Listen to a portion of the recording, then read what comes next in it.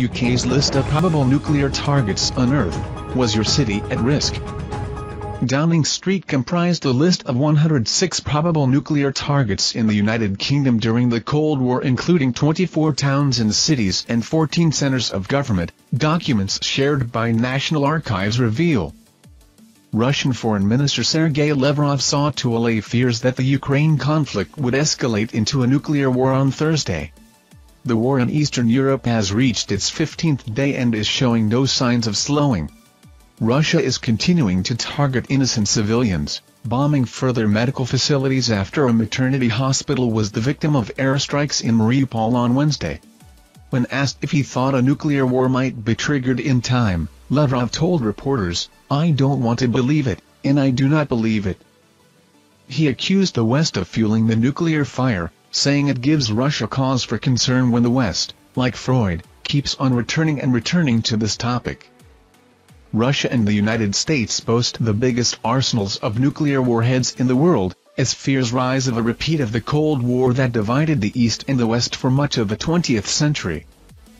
During the Cold War, military chiefs, intelligence services and the Cabinet Office, under the leadership of then Prime Minister Edward Heath, devised a list of the places they thought were probably nuclear targets in the event of a Soviet attack. The apparent targets of the early 70s were revealed in documents released by the National Archives in 2014. The list, marked top secret by Air Commodore Brian Stanbridge, was created on May 2, 1972. Though most major cities are included, notable omissions included Oxford, Brighton and Aberdeen. In the southeast of England, central London, Dover, Rochester, Gillingham, Chatham and Maidstone were all on the list of towns and cities expected to be targeted. Southampton, Southam, Bristol, Reading, Cardiff and Swansea were all included, as were the naval bases of Portsmouth and Plymouth. In the Midlands, Coventry, Birmingham, Kidderminster, Wolverhampton, Nottingham and Leicester were all considered possible targets.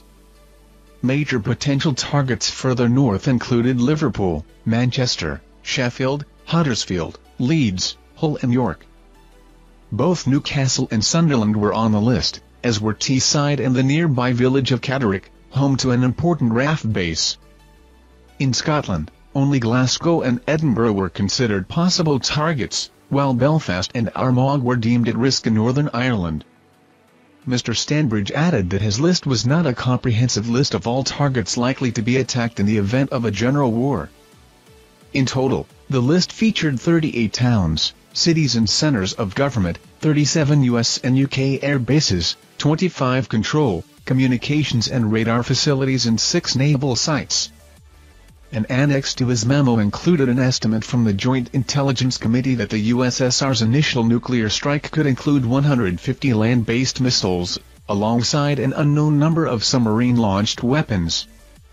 They predicted London could be devastated by 2 to 4 bombs, each up to 5 megatons, exploding over the capital. Glasgow, Birmingham and Manchester were each thought to be at risk of 1 or 2 airbursts of the same size. For context, 5 megatons is 333 times more powerful than the bomb that flattened the Japanese city of Hiroshima in August 1945, killing 140,000 people. Christian Stoddart, a nuclear historian from Aberystwyth University, told The Guardian in 2014 that the UK was a priority Soviet target in the 70s because it was the only Western European state in NATO's military structure after France had left in 1966. He said, "For a country the size of Britain, there was no civil defense against large-scale nuclear attack, anything else was a myth." Whitehall knew this and most of the population knew it. A spokesperson for the Ministry of Defense told The Guardian in 2014, "These are historical records and like many other documents released every year by the National Archives have little or no relevance to the present day." Defense Secretary Ben Wallace said last week that Putin placing Russia's nuclear forces on high alert was merely a distraction attempt.